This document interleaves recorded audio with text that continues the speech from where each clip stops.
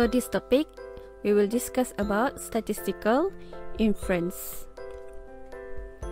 So what is statistical inference? It is a process through which inferences about population are made based on certain statistics calculated from a sample of data drawn from that population. Meaning, we will use specific statistical analysis in order to create a conclusion about a sample that is drawn from population. Next, statistical inference, we need to, number 1, estimate population parameter. Number 2, test hypothesis. So hypothesis, it is a statement or a technique that allows us to draw a valid statistical conclusion. In order to create a conclusion, we need to conduct statistical analysis, meaning we create a conclusion that is based on results, not based on assumption. So this hypothesis, there are two types, HO, null hypothesis, HA, alternative hypothesis. So null hypothesis, a statement of population parameter where what we assume to be true, and this statement is often stated as there is no relationship or there is no difference between variable A and B, X and Y. Whereas alternative is contrast to null statement, and this statement often stated as there is a relationship or there is a difference between A and B, X and Y. So hypothesis testing.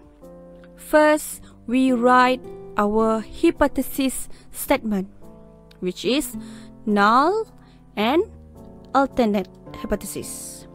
So using sample data, we conduct analysis and we make decision.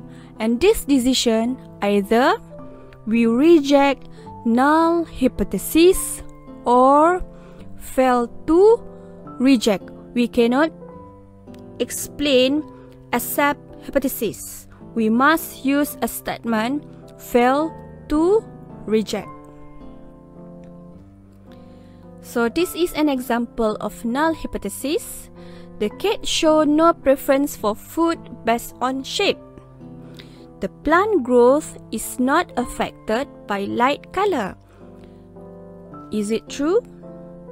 Now, to identify whether the statement is true or not, we need to conduct an experiment and analysis.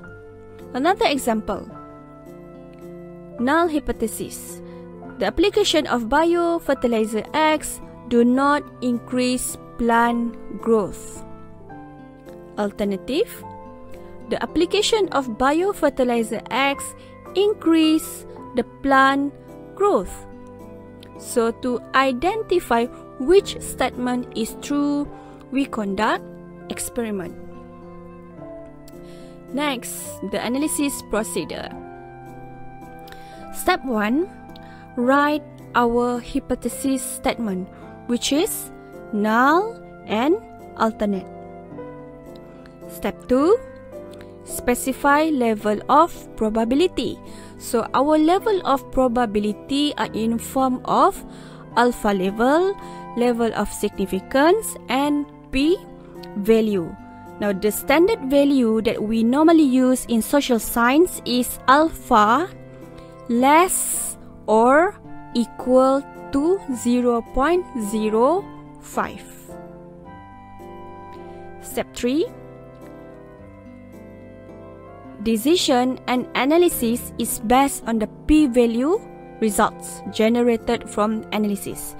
If our p less than 0.05 or p equal to 0.05, we reject null hypothesis. But if our p greater than 0.05, we make decision to fail to reject. So that's all about this chapter. Thank you.